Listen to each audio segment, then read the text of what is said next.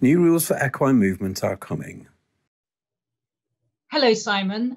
This is Tara Glenn from 2TheBarn. I know we've chatted a few times, but it's the first time we've done it on video like this. And I really appreciate you taking the time out of what now is a very busy week for you and your colleagues to get the rest of us in shape for the post at the end of the year, when the transition period has finished with leaving the EU. And when we're traveling our horses, we will have a few new regulations that we need to comply with. And we're delighted to be here to ask you a couple of the questions that our followers have been asking us that they would like us to put to you. So thank you, Simon.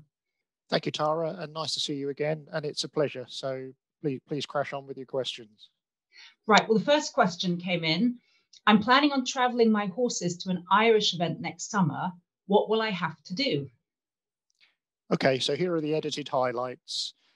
Firstly, you'll need to make sure they meet all the new EU pre-export requirements in relation to blood testing, residency and isolation, or they will not be allowed to travel.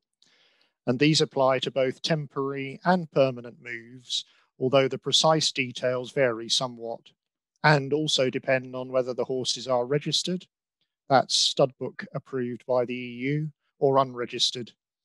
But for the precise detail, you should consult the relevant gov.uk page for more information. Moving on, you'll need to book an appointment with your vet to obtain the necessary blood samples for testing, and they are likely to charge for this service. You'll then need an export health certificate for each of your horses. You'll be able to apply for these online using the new Defra EHCO EHC online portal. You'll need to get these export health certificates signed off by an official vet who'll also confirm that you've met the blood testing and other pre-export requirements that I mentioned. And you'll need to carry these along with the appropriate equine ID with your horses. Unregistered equines or registered equines whose stud book has not been approved by the EU will also need a supplementary travel ID. This will be provided by APHA free of charge at the same time as the export health certificate. And then finally, at the other side of the chain, you'll also need to plan to arrive at an Irish border control post that will be able to check your horses. Gov.uk provides a link to those posts that are currently confirmed, but you may wish to check with the Irish authorities for the definitive position nearer the time of the travel. Okay, that's probably enough to be getting on with. Thank you, Simon. Could I just go back on two of those points? Firstly, the definition of unregistered and the recognised blood stock books that are recognised by the EU.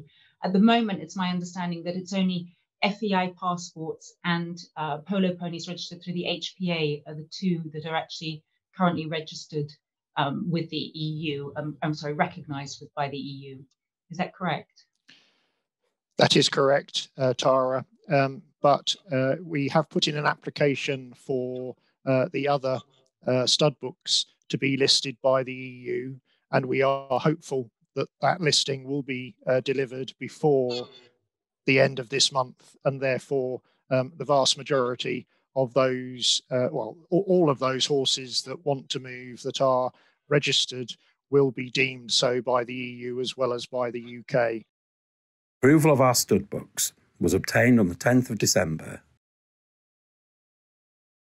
And then on the residency point, it sounds very official, but basically in summary, if a horse has been kept at a livery yard or at a training yard or at your own yard for 40 days and you practice your own care there and the vet is happy with it, that's basically the definition of residency. Am I correct there?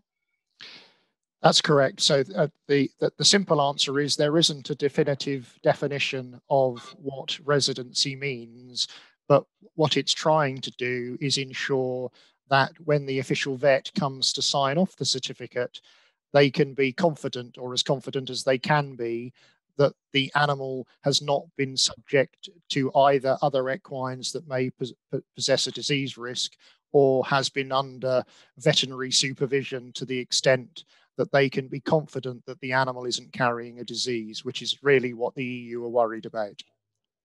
Lovely, thank you for clarifying that. Right, moving on. The next question we had was that if I want to take my horses to jump in Portugal, driving through France and Spain to get there, what additional requirements are there compared to just traveling to France?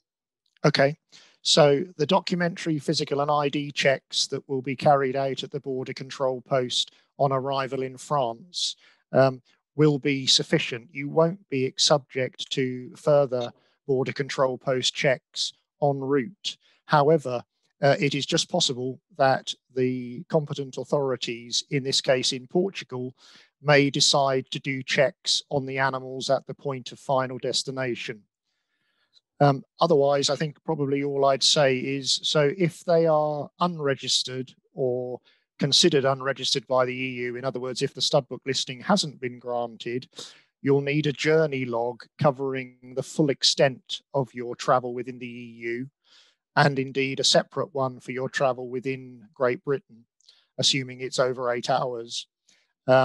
And obviously that will need to include all of the details of what you plan to do through France, through Spain, and into Portugal, and of course, what your plans are for any contingency for lairage for the animals and feeding and watering them. And of course, you'll have to meet general animal welfare requirements throughout the journey, whether they're registered or unregistered.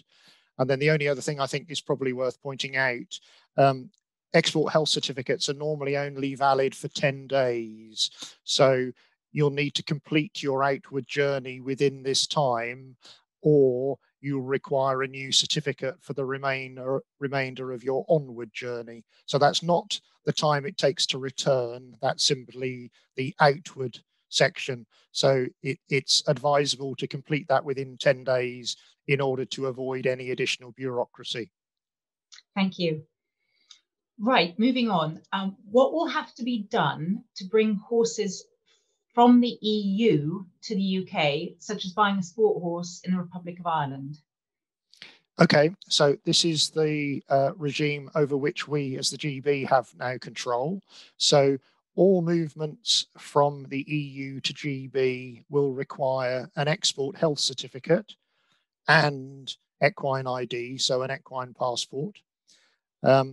And then we are differentiating between unregistered and registered horses. So we're not going to distinguish between whether the move is temporary or permanent, as they do within the EU. We're going to make it much simpler. So unregistered horses will need to meet the same or very similar pre-export blood testing, residency and isolation requirements before they travel. However, because the disease risk associated with registered horses, those on a stud book from the EU, will not need to meet these requirements.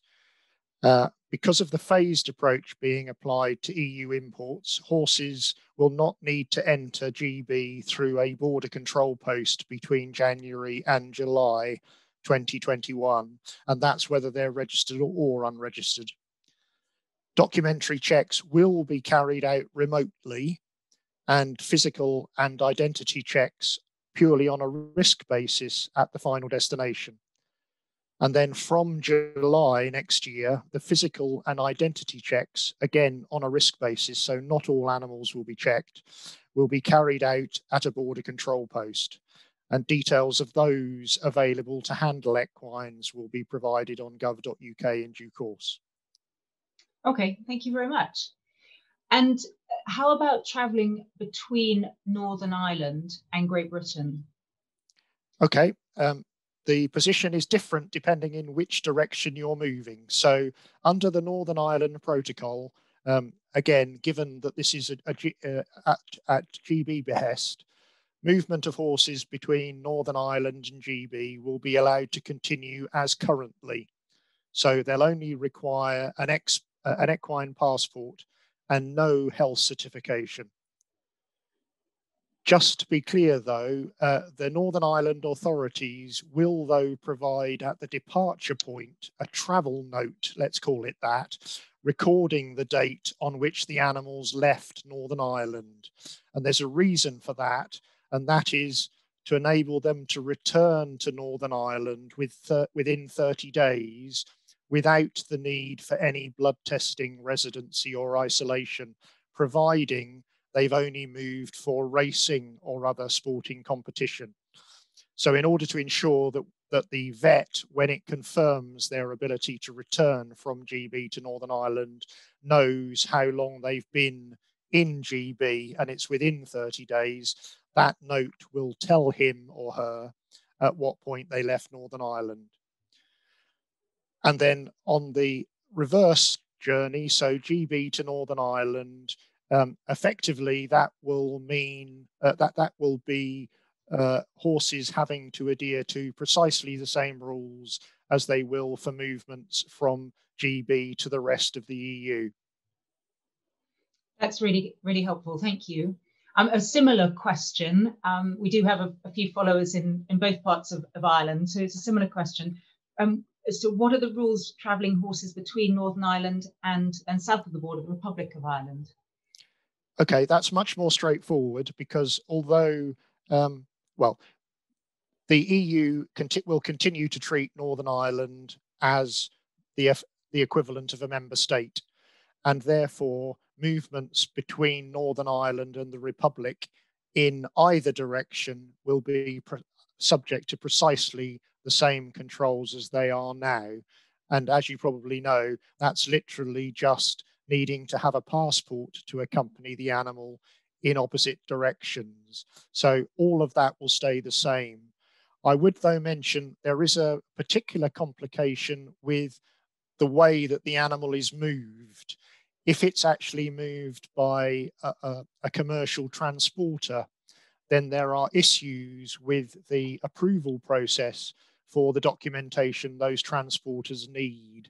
But I won't try and explain the subtleties of that on this call. Suffice it to say the detail will be on gov.uk. So basically the veterinary regime won't change. That will be as it currently is, but there are some there are some differences in the way the transporter regime will apply, but that only applies effectively where you're moving them commercially.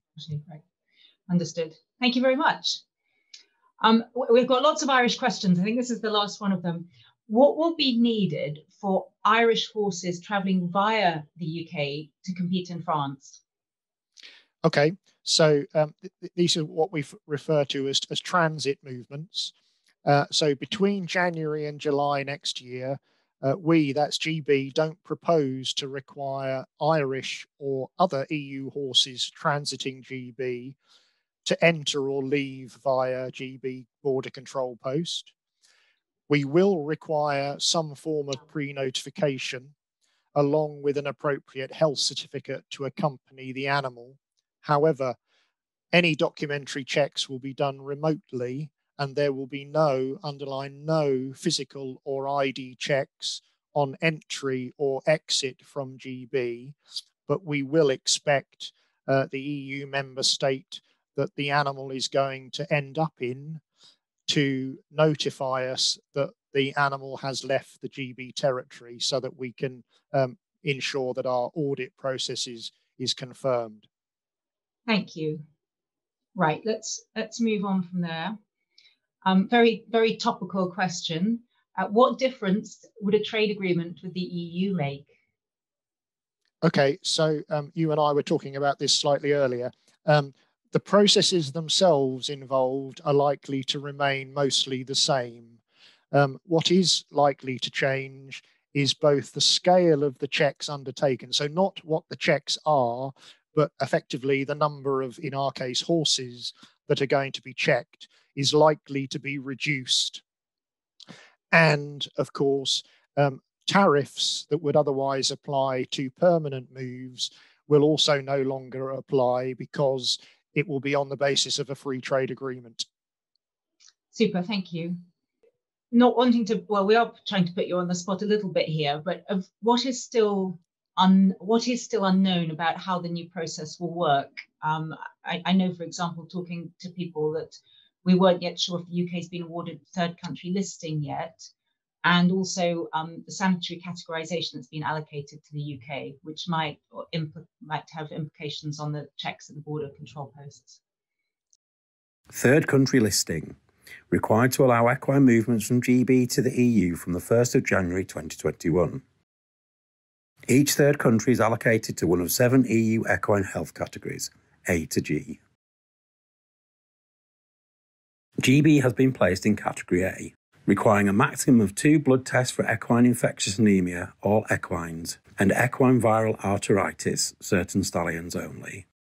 I know you've alluded to them in answering several of these questions, but if you wouldn't mind summarising it here, what extra costs will there be for taking a horse into Europe for competition purposes? Okay, well, so the major change we anticipate is the veterinary charges associated with the generation of the appropriate certificates and the taking of blood tests and the like. That obviously is a matter for the vets themselves, but given they will be fulfilling more of a role going forward than they have done previously, we would expect that to result in an increase in charges. But the certificates and documents that I've referred to will be generated by colleagues in APHA free of charge, and the blood testing itself, so not the taking of the samples, which the vet will presumably charge for, but the testing of those samples to prove that they don't have the diseases that the EU is worried about, will also be undertaken free of charge by our colleagues in the APHA laboratory in Weybridge. Well, that's good to know. Thank you. And how much extra time should be factored in to clear customs when travelling abroad? You've talked about the route planning, for example, going down to Portugal, but we do have stops on the way after every certain number of hours for the horses. So approximately how much extra time needs to be factored in going through these border control posts? Okay, so quite a difficult question. I guess a typical civil service answer is it depends, but it depends on the level of controls that are actually applied, and in particular, whether in the case of the border control post of arrival, whether obviously the animal is going to be checked or not, because some of them will just be subject to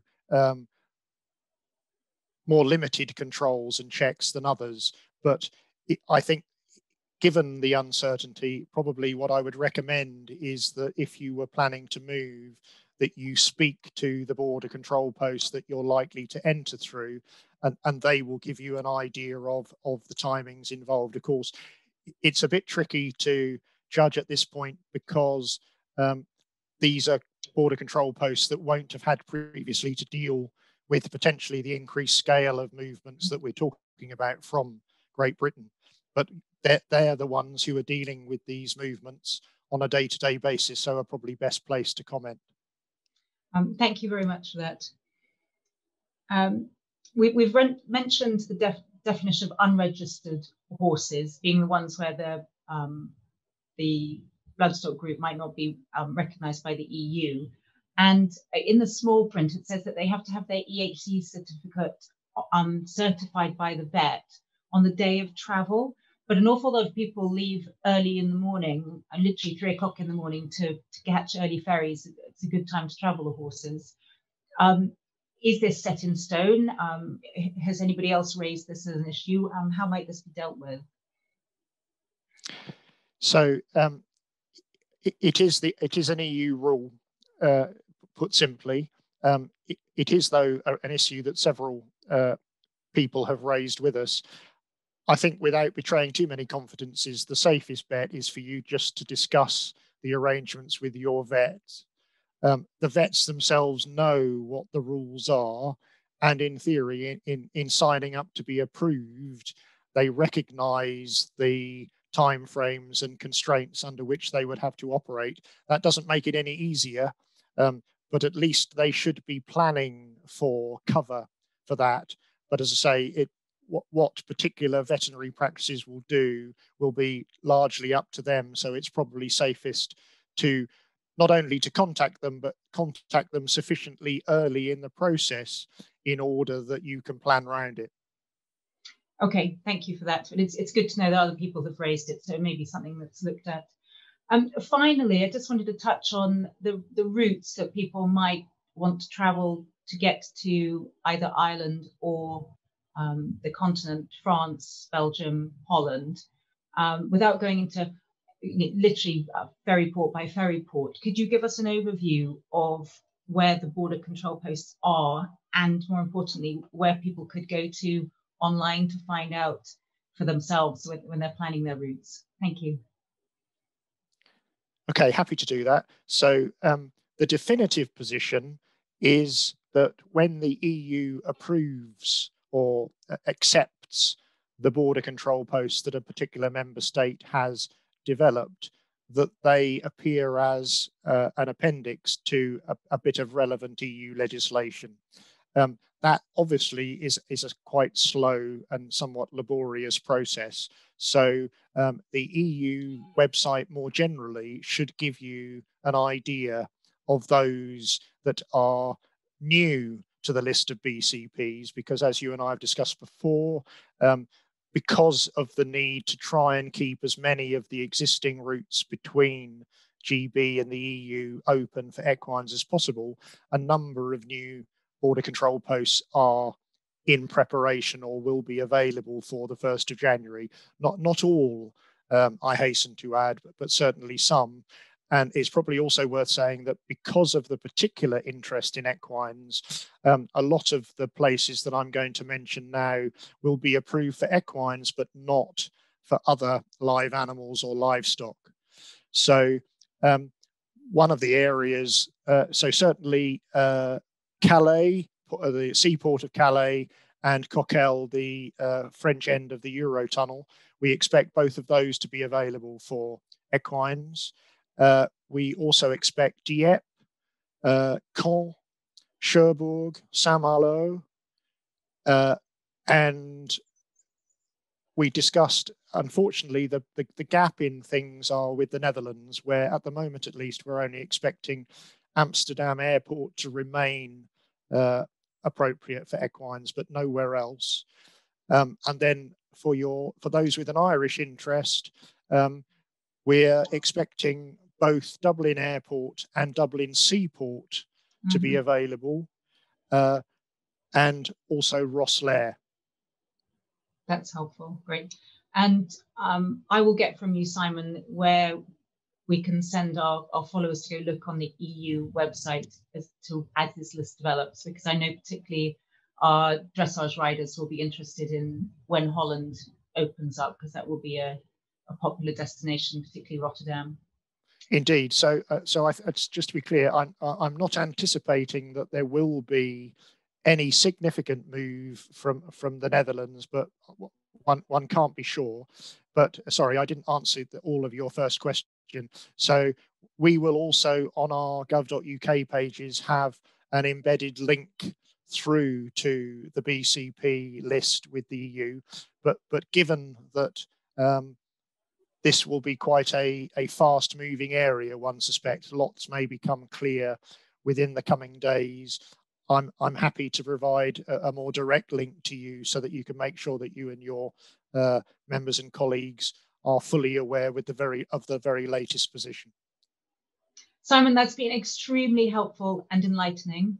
Thank you again for your time. It's been a pleasure talking to you, and I'm sure we will have a catch up in the new year as well to see how it's all going. Thank you very much, and all the very best, and hope all goes well with your and your colleagues' arrangements. Thank you. Thanks, Simon. Time is running out.